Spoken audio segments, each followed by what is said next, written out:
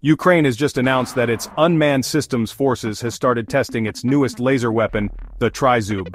Ukraine's military weapon experts claimed that this powerful laser can shoot down things like drones and planes from over 2 kilometers away. That's over a mile, and it's super accurate, even when the target is moving. Commander Vadim Sukharevsky, a top military official, confirmed this. He said, "We can now shoot down aircraft at altitudes of more than 2 kilometers using this laser."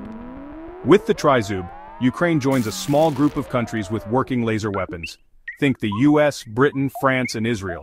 Ukrainian experts said the Tryzub is just as good as America's AN/SEQ-3 and Britain's Dragonfire lasers, both in how far it can shoot and how powerful it is. Ukrainian experts are working hard to make the Tryzub even better and more powerful. This isn't just a test, it's a real weapon. Being able to hit targets precisely is really important in today's world.